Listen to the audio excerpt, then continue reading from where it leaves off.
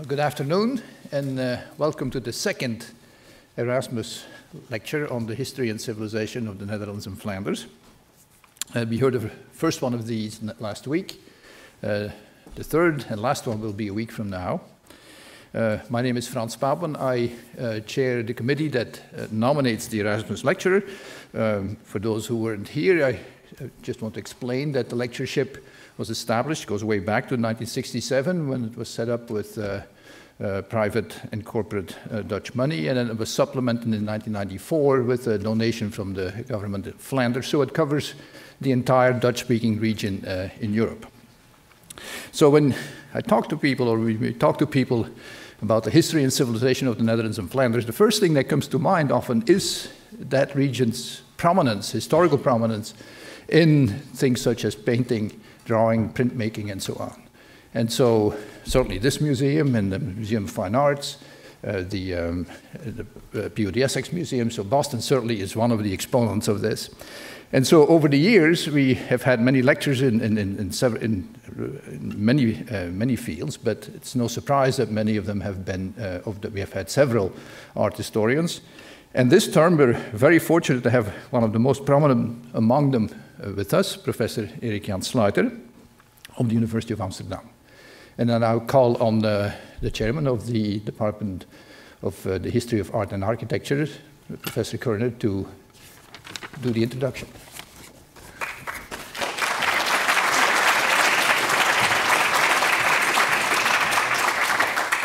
Thank you. Good afternoon, everyone. I'm delighted to introduce Jan Sluijter for this, the second of his Erasmus lectures in the history and civilization of the Netherlands and Flanders. I'm especially happy to do this as a representative of my department, the Department of History of Art and Architecture, where Professor Sluijter is currently giving a course titled Making Art in Amsterdam, circa 1645 through 1675, from Rembrandt and his competitors to the lower tiers of the art market. I worried a little that the phrase lower tiers, as well as those highly specific dates, would scare the students away, but I was wrong to worry because they came to the course in droves. My department, I would add, has a long history of teaching in the field of Dutch art.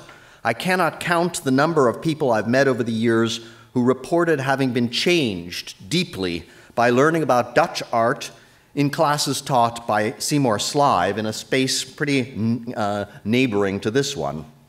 I'm sure some of you are here today. Slive ignited a lifelong passion for art and for art's history due to his marvelous eye, his melodious voice, and his own sympathetic character. But as he would have said if he were with us today, he had a lot to work with. Because of all the old masters, the Dutch painters were perhaps the first to speak consistently across to you, not from the spiritual heights of religion or from the social heights of noble or patrician self-representation, but as painter burghers to art-loving burghers. This level playing field appeals to us, but it also humbles us, because in the 17th century in Holland, great painting became an intense passion, even a cultural obsession across the whole social spectrum. There are many experts on Dutch painting here in this room today, but imagine a whole city full of experts, boasting distinct schools of paintings, each with its own special look and each championed by their town like a home team. Historians have made great strides towards understanding this remarkable cultural flowering.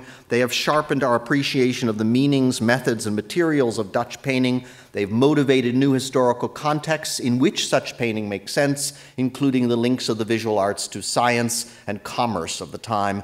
And they have sharpened our understanding of lesser-known masters, reconstructing their careers and career strategies. Professor Sluijter is a wonderful guide to a new understanding of Dutch art. I won't go through all his teaching positions, his honors and publications, his books on Rembrandt, on classical mythology and Dutch painting, on the seductions of sight and the seductive art of Holland, and on the so-called fine painters from Gerrit to Frans von Mieris. Suffice to say, Professor Sluijter has a remarkable range of perspectives, from close readings of individual paintings through new assessments of familiar masters to wide-angle views of the entire Dutch paintings industry. Our adventure began last week with a fascinating portrait of the Dutch painter's craft as encompassing a huge price and quality spectrum, from costly and celebrated works of Rembrandt to canvases and panels that cost less than 1/100th of his works. And yet, as a wonderful insight, they are still deeply engaging, especially with Professor Eric van Sluijter as our guide. Today he'll turn to a very different phenomenon, not the broad spectrum, but a narrow and rarefied group of painters making jewel-like pictures in close dialogue and competition with one another. Vermeer is the most beloved and famous of the group, but I'm sure in Professor Sluijter's hands we will learn to appreciate his rivals and perhaps therefore be more discerning in our loves. Professor Sluijter will speak to us on artistic competition and creative imitation, Gerard ter Borch, Frans von Mieris, Jan Steen, Gerrit, Gabriel Metsu, and Johannes Vermeer. Please join me in welcoming Professor Eric Jan Sluijter.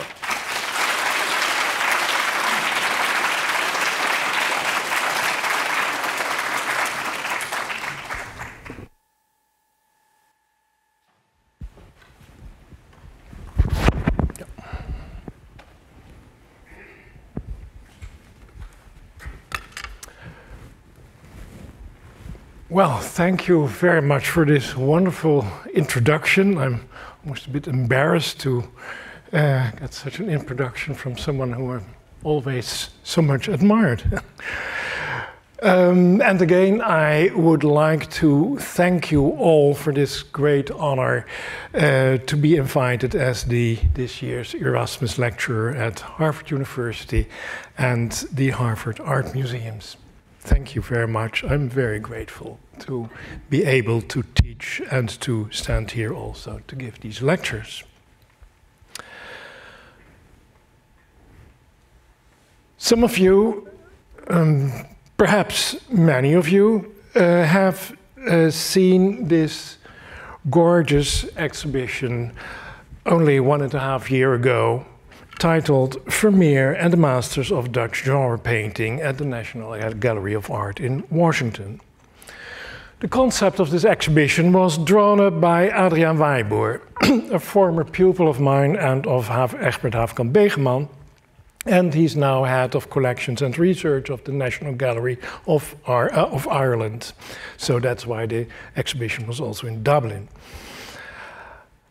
I had the opportunity to contribute with an essay on emulative imitation among the painters who played the leading parts in this exhibition. Gerard ter Borch, Gerrit, Frans van Mieris, Gabriel Metsu, Jan Steen and Johannes Vermeer. The paintings you see here are an arbitrary choice of the paintings present at the exhibition. And this is the subject that I want to talk about today. Some responses to this exhibition made me think again about the subject. I think that we have never enough realized that since the middle of the 17th century, genre painting, that's what we call it, the depiction of figures in contemporary scenes, especially what we may call high life genre, had become the field of the most talented and most ambitious painters of that time. So, during the short period, the third quarter of the 17th century, the most aspiring artists working in the cities of Holland did not, like the earlier generation, become history painters, though some of them, like Vermeer, still began their career as history painters, but they turned to depicting high-life genre paintings. And this resulted in some of the greatest paintings ever made.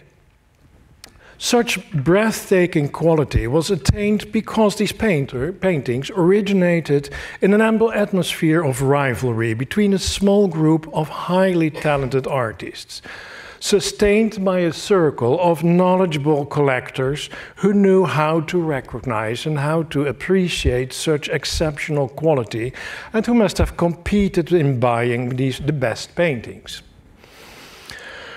Remarkably, the paintings from this small group continually repeated the same subjects and the same motifs.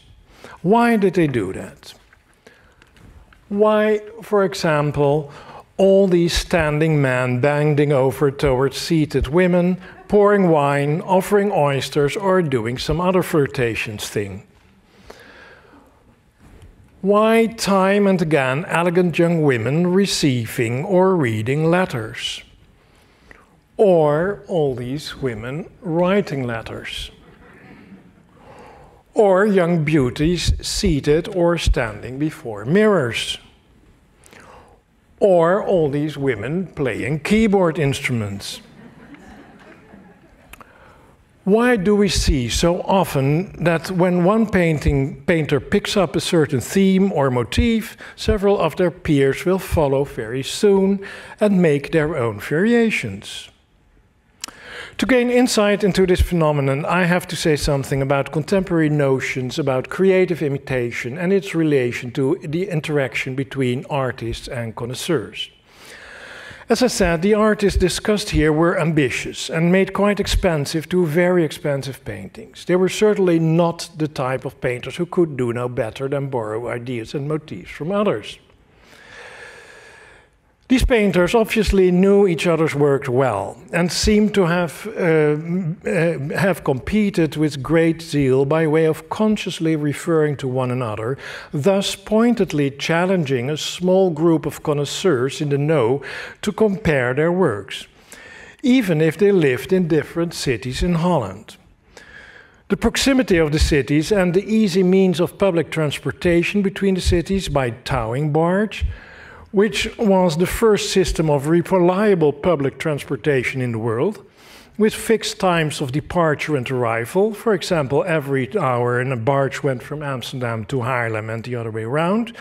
That all stimulated the exchange of ideas and knowledge by face-to-face relations, which were so important for enhancing competition and quality. It's fascinating to realize that it must have been a very common practice to visit painters' workshops and the homes of collectors. This is obvious from the fact that in the very few diaries from connoisseurs that we know, we hear about this practice. For example, in 1663, the French nobleman and connoisseur Balthasar de Montcogny hops from one city to the other, visiting artists and collectors. The one day he is in Delft to visit Vermeer, hears that Vermeer has no painting in his workshop and is sent to a baker, and then is scandalized by the high price, 600 guilders, for a painting by Vermeer that shows only one figure. He thought it not worth more than 60 guilders instead of 600. The next day he is in Leiden and is as appalled about the price of only one woman in a window by Gerrit of the same price, also 600. Naturally, he must have been comparing in his mind's eye the two small and costly paintings of a single figure of which he could not believe the price. In Leiden, de Montcogny also visited that same day Frans van Mieris, where he saw a doctor's scene for which even 1,200 guilders was asked. And he went to Pieter van Slingeland and saw there a small painting for 400 guilders. Again, he would have undoubtedly have been comparing their works. On that same day, he also goes to the collection of Johan de Bie, who was not at home. But the maid let him in, which makes clear that one made such visits without making an appointment beforehand. As I said, the paintings we are talking about were very expensive, and I remind you again, as I told last week, that the average income of a furniture maker, a skilled craftsman, was 500 guilders a year.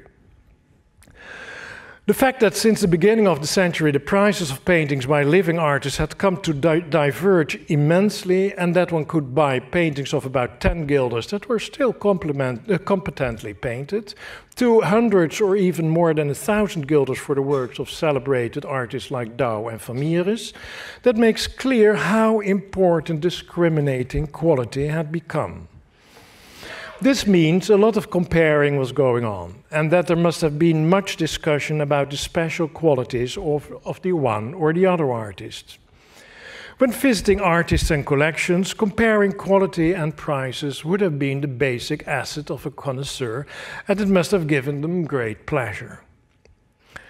I'm convinced that these top genre painters were keeping a sharp eye on each other, paying close attention to what others were doing and responding quickly if they saw types, motifs, subjects or compositions they found interesting to do something with in their own work.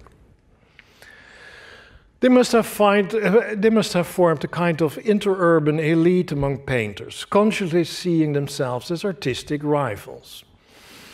For this to be possible, there needed to be a group of dealers and wealthy and discerning connoisseurs who knew how to appreciate this.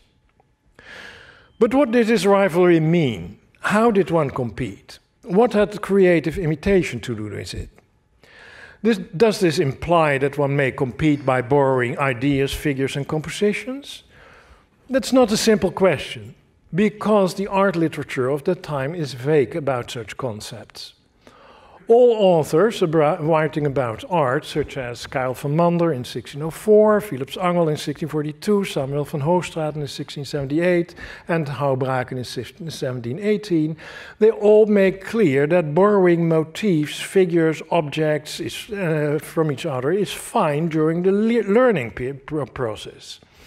Because one has to learn through copying good examples, and then one should learn to combine all kinds of borrowed materials to make something different and new out of it. But that was the learning process. As a practice of established painters, it's made clear that in this art literature, that this borrowing and combining borrowed motifs was only allowed if one did it in such a way that no one would be able to detect or recognize such borrowings. One had to merge all this material unrecognizably in one's own work. Otherwise, it would be simply stealing. And this would make one the target for ridicule, it said. Only Van Hoogstraten seems to allow recognizable borrowings if one admires the arrangement of figures in space in another artist's work, for example, but with the condition that one makes, as he calls it, a new song on the same tune, which implies that one should turn it into a different subject. And a great example of this is, of course, Rembrandt's Blinding of Samson, about which I will speak next week. These authors never write explicitly about striving to surpass others by imitating the same subjects and motifs, which is, in fact, something that we do see so often. So they write a lot about the need for artistic rivalry as a way to raise the level of art, and especially Van Hoogstraten does so, and here I have some quotations of Van Hoogstraten. And they write a lot about the problem of what was and what was not permitted when one borrowed from others. But artistic rivalry on the basis of recognizably borrowing through emulative imitation, that is not discussed in this literature. Only a few anecdotes we hear sometimes about recognizably making use of subjects and compositions from others. And then it appears to be something that only the greatest artists are allowed to do. Van Hoogstraten tells, for example, the anecdote about Rubens, who else, who was accused of stealing figures and motifs straight from the art of antiquity or from Italian masters, and would have mockingly responded to this accusation of stealing by saying, well, everyone is free to do the same if they see any advantage in it. And Van Hoogstraten added, thereby suggesting that not everyone was capable of benefiting from imitation. So that it is considered something for the best artist only is, however, precisely what Franciscus Junius writes when discussing imitation in the Dutch edition of the book he originally wrote in Latin, Painting of the Ancients, De Schilderkunst der Ouden, of 1641. Junius was not an artist like the other authors I just mentioned, but a very learned philologist. This book was basically an assemblage of text fragments from classical antiquity about painting, but Junius also included numerous quotations about rules of rhetoric and poetics, also from antiquity, which he thought applicable to the art of painting. But what makes the Dutch edition, the Dutch translation from this Latin text exceptional, and Junius translated it himself, Dutch was his mother tongue, is that we find there many digressions, making this Dutch edition, this Dutch version, 60% longer than the Latin one, and also much longer than the English translation, which he also made. Digressions which are grounded and often reflections of conversations about painting in circles of collectors and connoisseurs, and that is so special about the English edition, the Dutch edition. Junius was secretary of one of the great collectors of that time, Lord Arundel. Moreover, he had many relations in Amsterdam among the intellectual elite in Amsterdam, knew artists like Van Dyck and Rubens personally, and was also a friend of the engraver Robert van Voorst, who worked like Junius also in the service of Arundel, and who was involved in the publishing process of the Dutch translation of Junius's book. Van Voorst was also the step-uncle of Gerard ter Borch, who stayed as a young and impressionable artist, much younger than he is there, of course, in Van Voorst's London studio, precisely at the time that Junius worked on the Dutch translation in 1635-1636. The young ter Borch undoubtedly absorbed every word of the conversations between learned connoisseurs and practicing artists in Arundel's circle. So we should pay attention to what Junius has to say, the more so because he's the only one who makes clear statements about matters of imitation and emulation. Junius too first warns that the work of a good master should not have too much similarity to that of other renowned masters. But then he adds that if a work does have a certain similarity, because one admires things in another artist's work, this should not be by coincidence, but entirely intended. For, and I quote,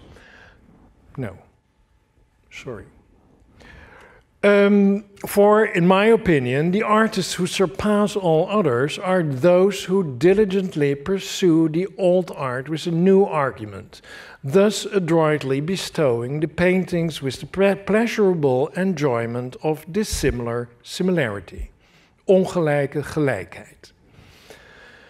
This privilege is obviously reserved for good artists who may measure themselves against other renowned masters by way of conscious similarities, but making it dissimilar through applying a new argument. Thus, he makes clear that this is something that connoisseurs enjoy, scrutinizing and discussing works by truly talented painters, showing this dissimilar similarity. Nevertheless, this also implies the risk that art lovers might be critical of artists who did not find the right balance between similarity and dissimilarity, which is, of course, a narrow and subjective line. When the artist's adroitness is not considered sufficient and this new argument is not convincing, he is just welding borrowed bits and pieces, and thus second-rate, as Junius underlines also. But Junius had been talking about history painting. For true creative imitation, there needed to be a canon, with standards of high achievement and quality against which new developments could be measured. Such standards had been created in history painting by Italian and Northern masters in the course of the 16th century and the early 17th century. So that a history painter, an artist like Rembrandt, surrounded by knowledgeable connoisseurs in Leiden, The Hague, and Amsterdam, consciously competed through creative imitation, applying his superior knowledge of the tradition of his profession and thus inserting himself within the company of great predecessors. But such standards did not yet exist in the rather new category of genre painting, depicting contemporary life.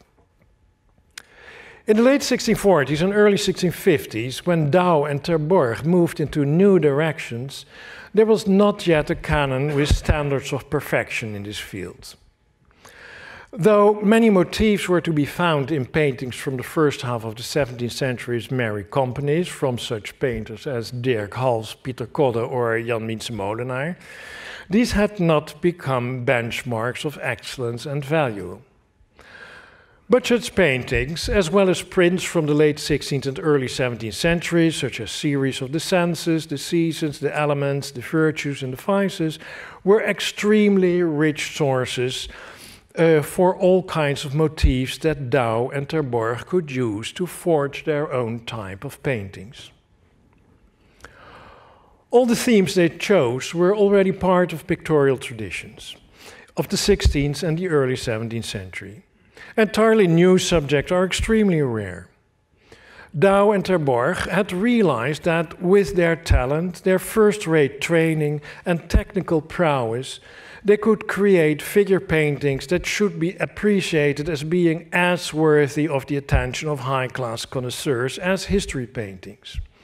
After all, these were also works that depicted interacting human figures, for which one had to be proficient in all the parts of painting, as theorists had urged painters to be. Carefully choosing and transforming motifs from the older traditions, Douw and Ter Borch developed new types in the late 1640s and early 1650s that were preeminently suited for showing off highly refined and detailed painting techniques. Thus, they managed to shape new standards of highly desirable collector's items in a different field than history painting. From that time onwards, a younger generation of ambitious genre painters could measure themselves with this new canon of masters, Douw and Ter Borch in particular, who were highly admired by collectors. The works of painters discussed here testify that such creative similarity is what they were striving for, and the new argument to create this dissimilarity could be present in many different aspects of their paintings. In the beauty and grace of the figures, the proportions, the lifelikeness of poses and movements, the liveliness with which the emotions are expressed, the ingeniousness with which the narrative is constructed, including the wit in the response to other artists, the arrangements of figures, the suggestion of space through light and shadow, colors and perspective, and most important, the different manner of painting, not just the handling of the brush, but the different painting techniques with which illusion is created with paint on a flat surface. And about this, Melanie Gifford and Lisha Glinsman have written fabulously, analyzing those different painting techniques with which tapestries, fur, or silk were created. And it was up to the connoisseur to compare all this, what he had seen, recalling in his mind's eye other paintings, or having other paintings at hand in the collection he or she was viewing. I will give an example of such a fascinating chain of creative imitation of dissimilar similarity. Around or shortly after 1650, Gerard Ter Borch made a painting of a full-length young woman standing before a toilet table with a mirror, doing something with her décolleté, while a maid with a silver pitcher and basin seems to be peeking around her back to see her mistress's image in the mirror. It was, as far as we know, the first time that Ter Borch made a great show of rendering a breathtaking depicted satin skirt. It's also the first time that he placed a young woman in this incredibly stylized pose, pelvis pushed forward, back leaning backwards, and neck bending forward. This pose derives from many late Mannerist prints. It seems as if Ter Borch, having engravings in mind of Hendrik Goltzius, representing pride and the sense of sight, that he wittily turned these women in Goltzius' inventions with mirrors in their hand into profile rendering this woman as a contemporary young lady. It is also the first time that Ter Borch depicted luxurious pieces of furniture in his paintings. The monumental bed with dark red velvet, the velvet-covered chair in the foreground, and the table with round silver boxes and brush, and of course the silver pitcher and basin. In the following years, Ter Borch would often repeat the shimmering satin skirt, the stylized pose, the type of lighting and scale of the figure in a painting of standing forward, all things that became kind of hallmarks of his style. Thus, he had hit on a type that would become a resounding success, as appears from the many similar paintings he would make and the response among other painters that would come. And it's not necessarily this painting, but also similar ones that triggered this success. With great ingenuity, Ter Borch had engaged well-known pictorial and iconographical traditions.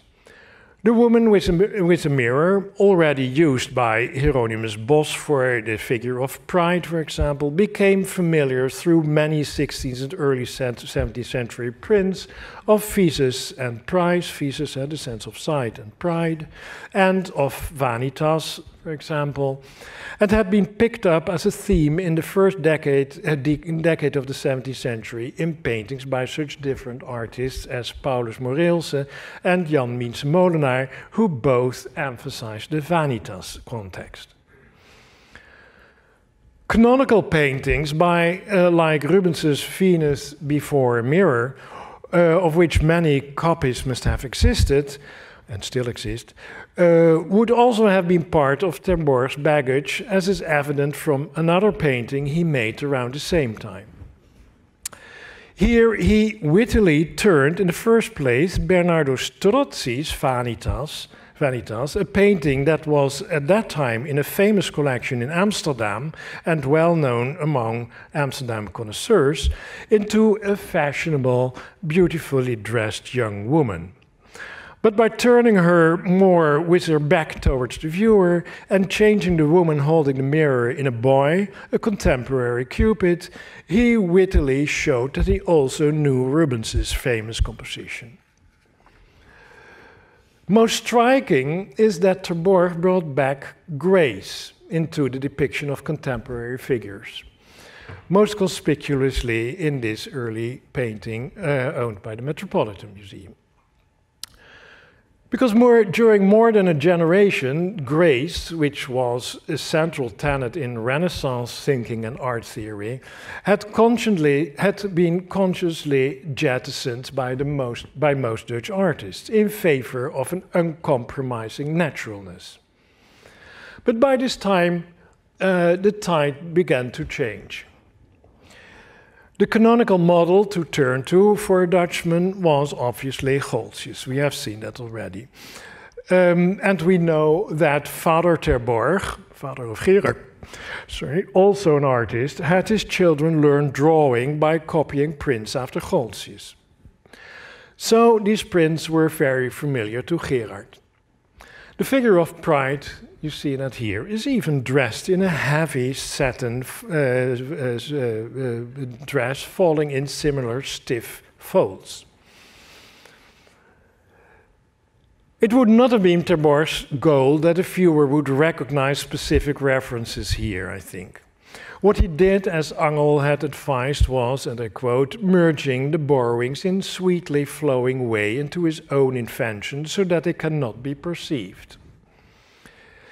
In the Rijksmuseum painting of the woman seated before a mirror, on the other hand, he is using the method of explicitly asking for comparison, recognizably referring to the models of some of his greatest artists of Europe. He presents this as a dissimilarity with a radically new argument, which should be admired and discussed for its wit and its naturalness. It took several years, during which Ter Borch made a few other paintings with young women dressed with spectacular satin skirts and as the focus of attention, before responses by others came. But then the contest had set in. Ter Borch's innovations were seized upon by Frans van Mieris, Jan Steen, Gabriel Metsu, and Johannes Vermeer.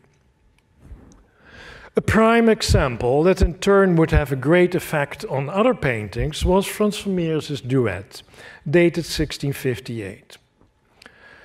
Van Mieris received his education from Gerrit, the other renowned painter of modern life from an older generation, who, of the same generation as Ter Borch, had acquired great fame with small panels painted with incredible refinement and precision.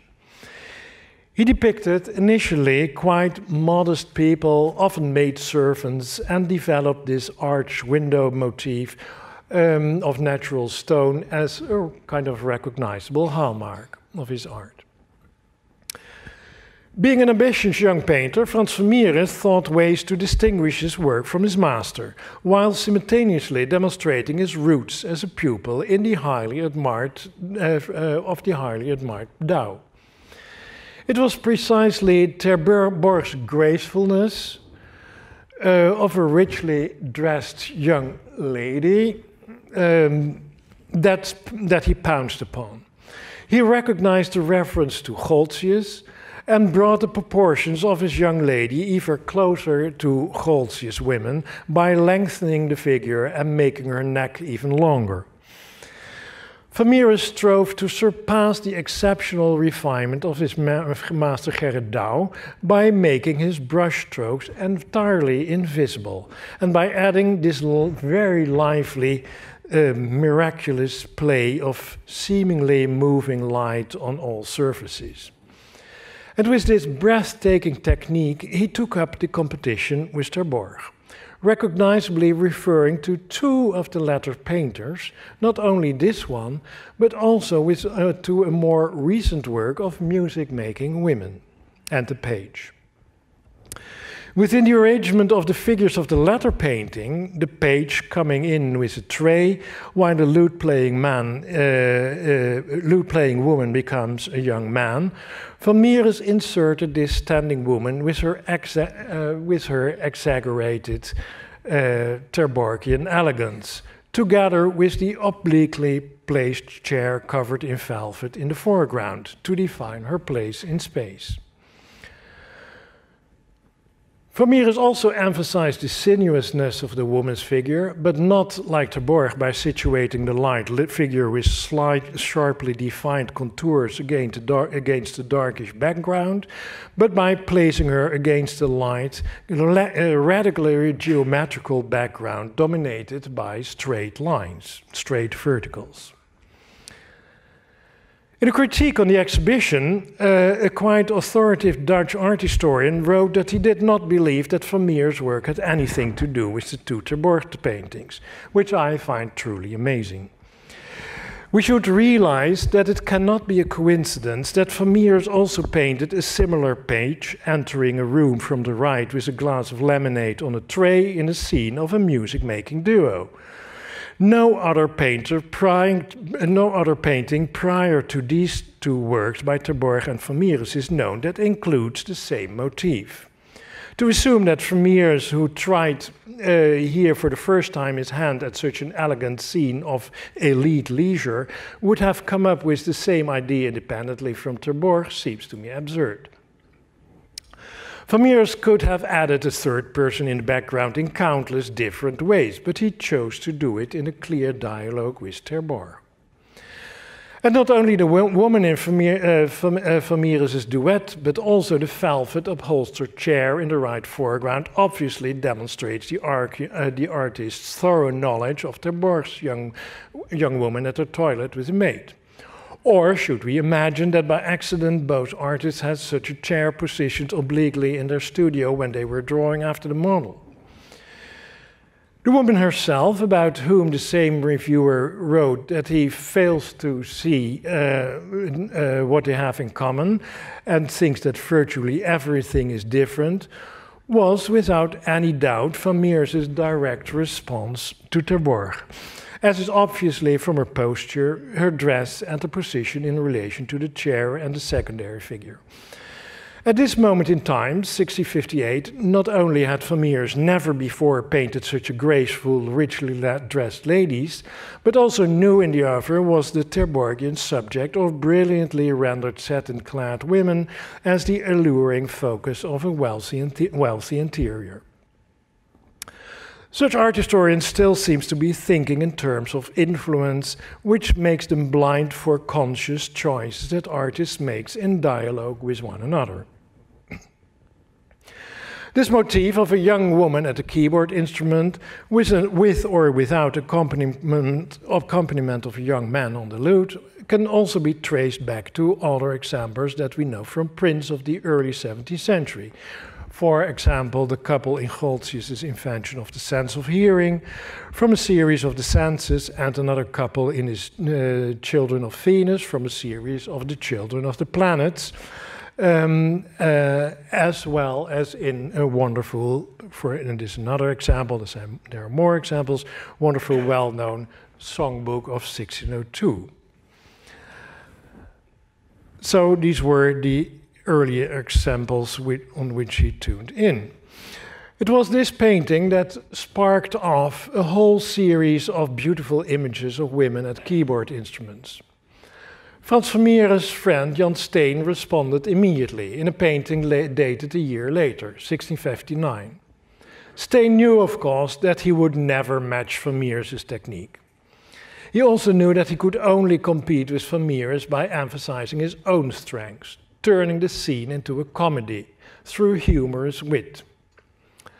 Steen harked back to the more traditional seated woman at the harpsichord, and like Vermeer's, he knew Ter Borch's painting with music-making women, which is obvious from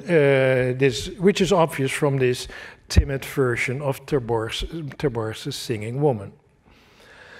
Steen also returned to an emphatical naturalness of prose, making Vermeer's lady look over-sophisticated and artificial.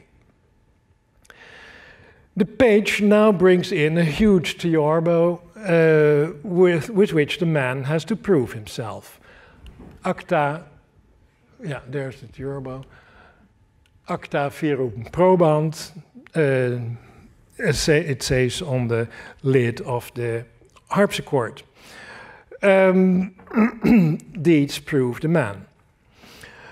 It remains to be seen whether this man will succeed in winning the heart of this shy girl by playing in harmony with her. She seems to be unaware of the play of love as yet. For her, the making of music is soli Deo Gloria. Apart from the admiring beauty of the painting and the lively and moving depiction of expression, the viewer will admire Steen's great wit. Gabriel Metsu picked up the theme of the woman at the keyboard instrument shortly after in several paintings.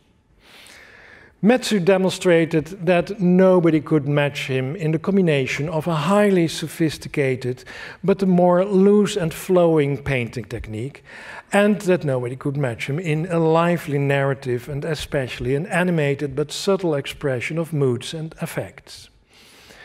His earliest painting, with a woman at the virginal, accompanied by a singing young man, is a good example.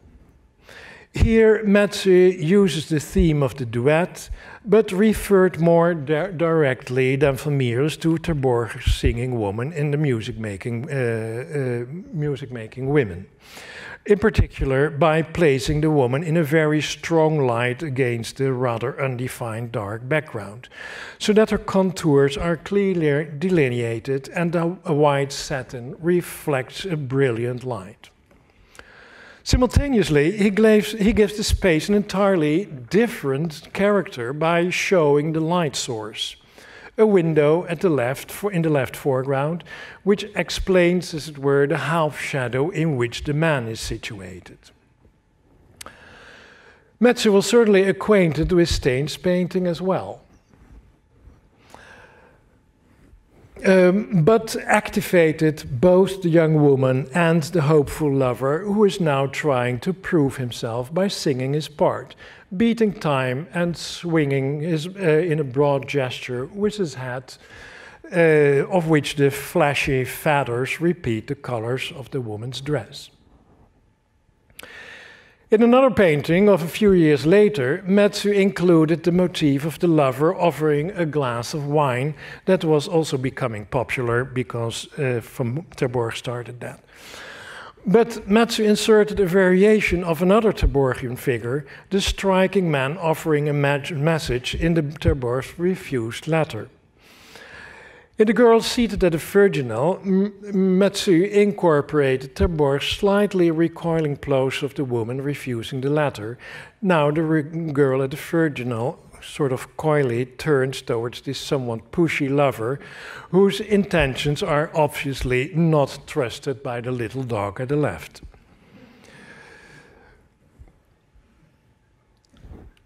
With his woman at the clavichord of circa 1663, Gerrit responded to his much younger colleagues Jan Steen and Frans van Mieris, and it was only around this time, so rather late in Douw's career, that he also started experimenting with Ter Borchian themes of wealthy young ladies dressed in satin. He inserted her in a format that was his hallmark. Figures and objects are placed on the border of a strong beam of light from a large window at the left, flowing diagonally through this space towards the foreground, which leaves a large part of the interior in the dark. The viewer's entrance to this space is defined by a stone arch, and so that the admiring viewer, the lover as it were of this young woman, can enter this wondrous world of the fine painter. A world before which a heavy tapestry hanging in this stone arch had been pulled away to reveal its beauty. The viewer is invited to play on the cello a virtual duet with this young woman. Douw makes the girl at the clavichord address the viewer directly, so that the invitation becomes very direct, as he had often done with his attractive maidservants. This woman at the clavichord is not only is the only painting discussed here of which we can be quite certain where it was hanging. It was hanging in a collection of 27 paintings by Douw, owned by Burgomaster Johan de Bie in Leiden. This was a collection that could be visited by anyone interested, as we know from an advertisement in the Haarlemmer Courant, and also from the visit of Balthasar de Monconis, whom I just mentioned, and who went there and where the maid let him in.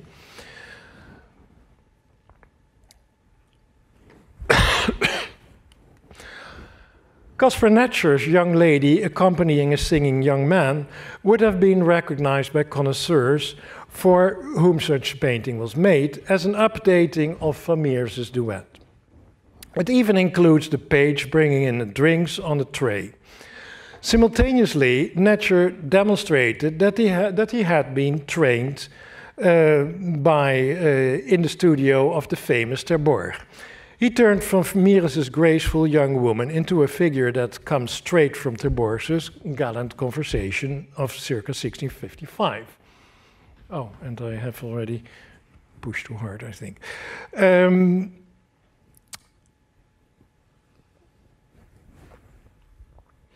But as you see, he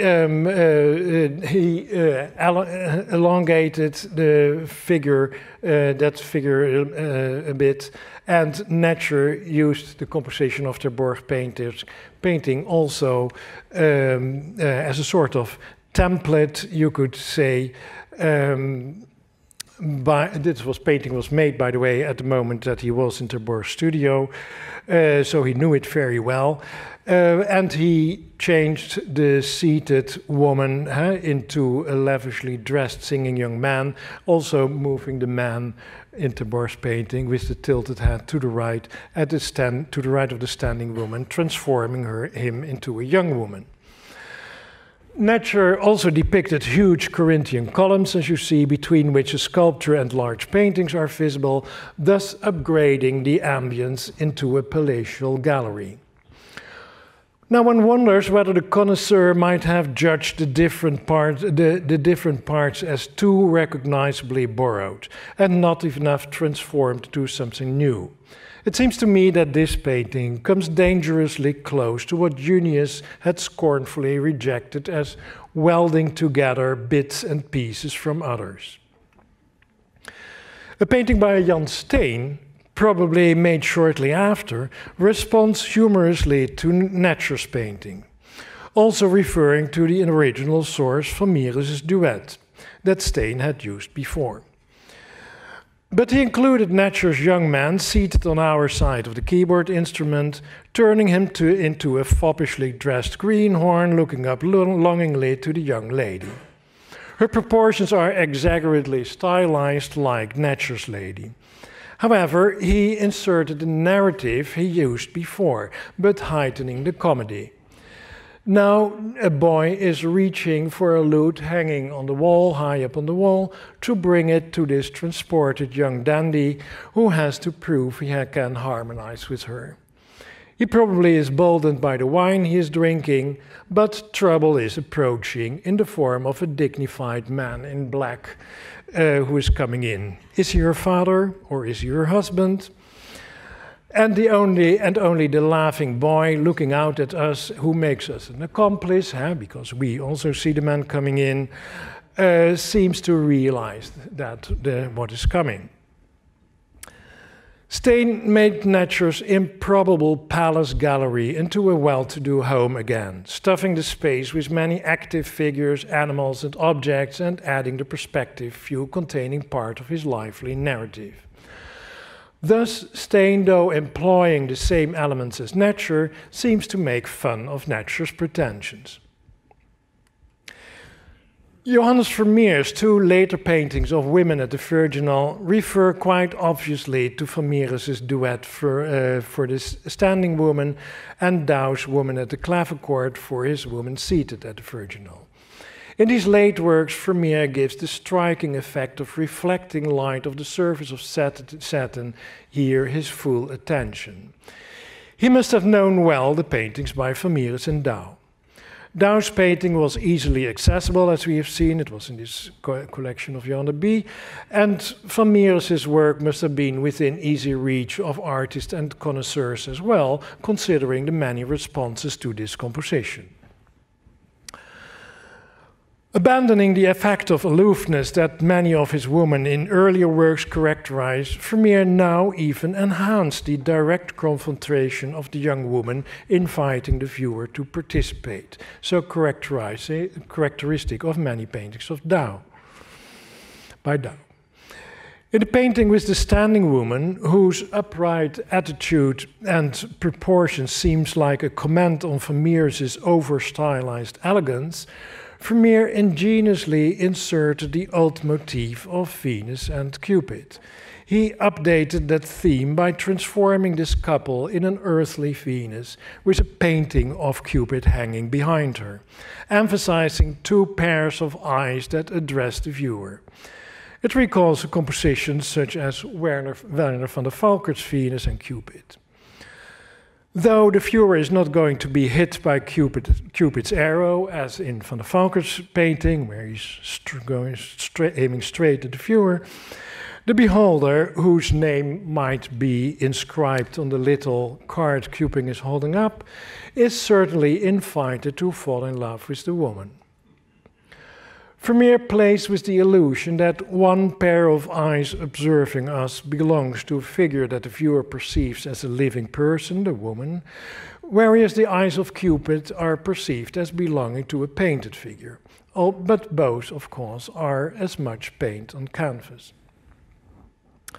But art lovers are not only invited to fall in love with these two beautiful women, he is especially challenged to compare them with works by Vermeer and Douw and see the huge difference in the technique of rendering illusion. In The Standing Woman, it's spectacular sheen of skirt and sleeve and the soft luster, it will come back, of the chair's blue velvet to be compared with Vermeer's. In The Seated Woman, it is, for example, the heavy wooliness of the colorful tapestry or the polish of the viola's wood and the glossy satin of the dresses. More radically than before, Vermeer displays the contrast of his manner with the descriptive finesse of the two Leiden painters. In great contrast to his Leiden peers, Vermeer refuses to allow a leading role for a descriptive imitation of different textures of the materials. His way of depicting the effect of reflected light by solid planes of different gradations of light and shade placed next to each other cannot be more different from the uncanny modulation of color and tone in Vermeer's Imitation of Silk, in which no brushstroke can be detected.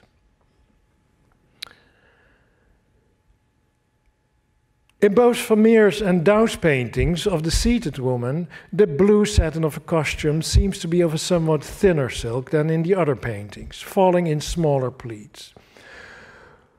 Though through this extremely fine technique of painting with tiny short lines, in Douw's painting, tiny short lines with remarkable nimbleness applied, Douw manages to suggest even the warps and weft of the material, which you can't see well in this slide, but which you can really see in the painting, even with a magnifying glass. And I think connoisseurs used a magnifying glass for such a painting. Vermeer comments on this by making the flatness and angularity of his planes of color even more conspicuous. And as eye-catching is the contrast between the two manners with which the heavy tapestries with their decor of leaves, fruits, and geometrical ornament are painted. Douw's virtuoso description of the material's texture on the one hand, and on the other hand, Vermeer's suggestion of the optical effect of light on the material, painted with virtuosity that is as striking. The same art historian who criticized the catalogue and exhibition wrote that, to his mind, and I quote, "The way in which artistic rivalry was defined in this exhibition also makes the originality of a contribution like Vermeer's very hard to understand," end quote. It seems that he felt that the theme of the exhibition undermined or called into question the originality of the artists. Taking a modern notion of originality for granted, he appears unwilling to accept that among this specific group of highly ambitious painters, 17th century concepts of innovation, invention, and originality were frequently played out through emulative imitation. I am convinced that, on the contrary, comparing Vermeer's work to the paintings with similar themes and motifs by his peers offers us an unsurpassed opportunity to clarify the originality of Vermeer's contribution and to give it all the more relief. What I've shown here, and many other examples can be given, testifies that the artists were very much aware of what the others were doing. New motifs and compositions spread rapidly, which implies that there was a select group of connoisseurs and art dealers who owned or sold such paintings and were visited frequently by artists and connoisseurs alike. The painters responded self-consciously to the others' work, and each of them demonstrated what could be done with the same motifs. Simultaneously, each of them was very keen in displaying his own characteristics in figure types, manner of painting, ways of suggesting space, and so on, creating a dissimilarity, similarity, and challenging comparison, but also seeing to it that their works were recognizable as being a Borch, a Dow, a Mieris, a Steen, a Metsu, or a Vermeer. Connoisseurs could point out the characteristics and differences in works of this group of highly talented painters who competed with each other through wit and technique. These connoisseurs constituted the critical basis that made this immensely high quality possible. Such exceptional quality can only come into being in a situation of rivalry. For this to work, however, one needed a highly sophisticated audience that could appreciate this rivalry and was able to value such quality and was willing to pay for it. Thank you.